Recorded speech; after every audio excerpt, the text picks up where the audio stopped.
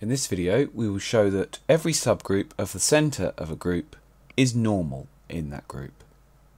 So let G be a group. We recall that the centre of the group G is the following subgroup of G.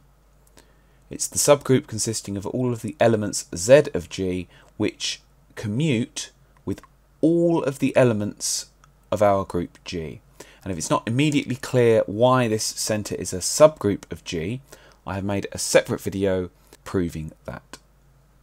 Now we note that whenever we have two elements of our group G which commute, this is going to hold if and only if when we conjugate one by the other, we just get the original element back. So to spell this out, if we have two elements Z and G inside our group G, which commute, this just means that GZ is equal to ZG. This is going to hold if and only if GZ G inverse is equal to Z. And this can be seen by multiplying both sides of this relation here by G inverse and multiplying both sides of this relation here by G. So from this statement here, we see that we could have equally defined the centre of our group G to be the set of all elements Z of G that are fixed under conjugation in our group G. So the set of all elements Z in our group G such that GZ G inverse is equal to Z for all elements G in our group G. We're now going to use this to prove the following result. If H is any subgroup of the centre of our group G, then H is in fact a normal subgroup of G. And this can be seen as follows.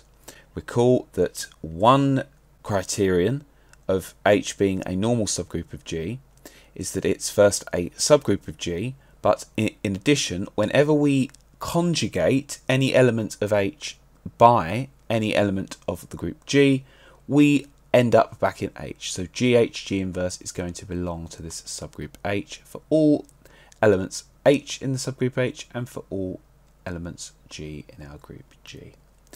Now note that because we are assuming that H is a subgroup of the centre of our group G, that means that H is a subset of the centre. And what this says that whenever we conjugate any element H of this subgroup by any element of our group G, we're just going to get the original element H back. So certainly H is going to be a normal subgroup of G. Whenever we conjugate any element in this subgroup by any element of G, we get that original element of the subgroup back. So certainly it's going to lie in that subgroup. Now for a final corollary, we note that of course any group is a subgroup of itself, so the centre of our group G is a subgroup of itself, and we can conclude from this result that the centre of a group G is also normal in G. Here we're just setting H to be equal to the centre of G.